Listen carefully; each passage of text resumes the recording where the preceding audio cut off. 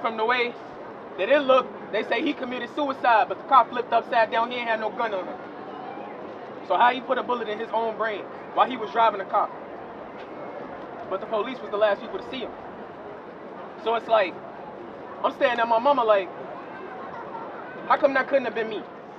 When I see some white police officers and the anger in their face with my personal encounters in many social media videos, I can firmly describe a police officer as a modern day terrorist that can get away with whatever they do.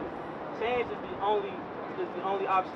Trees, water, flowers thrive in our sight, but they shrivel up in the very palms of our hands. We live in a world where children sleep to the lullaby of gunshots in the streets. We live in a world where love is simply a penis and a vagina. We live in a world where, hey, I have 2,000 friends on Facebook.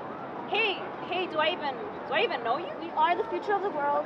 Together with knowledge, we share a bright and efficient future for our generations and more. Now I'm not a young person, so should I keep working with young people? Yeah!